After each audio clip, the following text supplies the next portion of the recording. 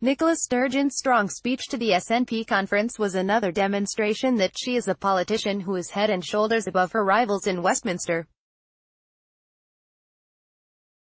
Of course, not everyone in Scotland will agree with what she had to say or the cause she espoused, but she was calm, measured, funny and coherent.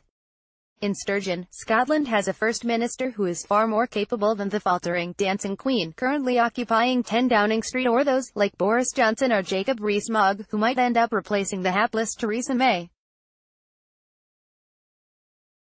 The surprising thing about May's party conference speech was that it wasn't a disaster, but still she was overshadowed by Johnson, a politician whose well-documented use of spin and deception helped persuade a slim majority of people in the UK to vote for Brexit. Many Conservatives appeared all too eager to keep smoking the pipe dream and simply ignore the approach of hard reality. Sturgeon's key message to SNP supporters with similarly romantic notions was patience.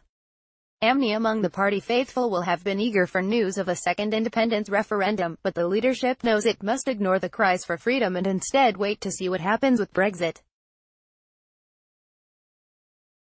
The world could be a very different place in just a few months' time.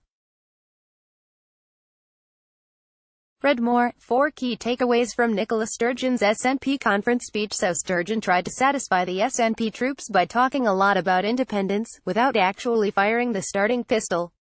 And, importantly, she acknowledged that many Scots still need to be persuaded about the benefits of leaving the UK.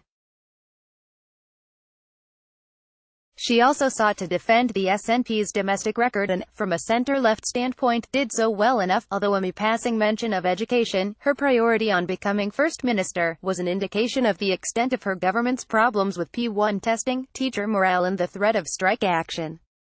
On Brexit, she condemned the UK government's shambolic, chaotic, and utterly incompetent attempts to negotiate with the EU. And she rightly pointed out the disgraceful failure of leadership. That means, 838 days after the Brexit referendum and with just 171 to go, no one has any idea what the UK's future relationship with the EU will be. The debate ahead of the 2016 EU referendum was characterised by too much heat and too little light, just as the 2014 Scottish independence referendum had been before it. So much so, that many people have been put off the idea of referendums entirely.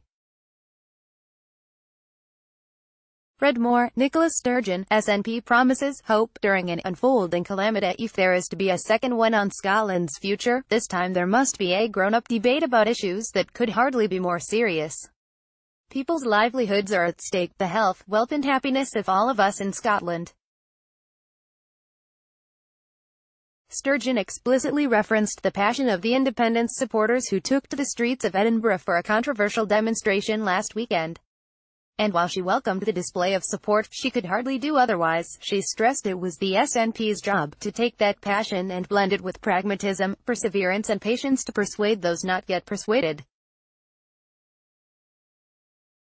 If we do that, then believe me, the momentum for independence will be unstoppable. So let the passion shine through.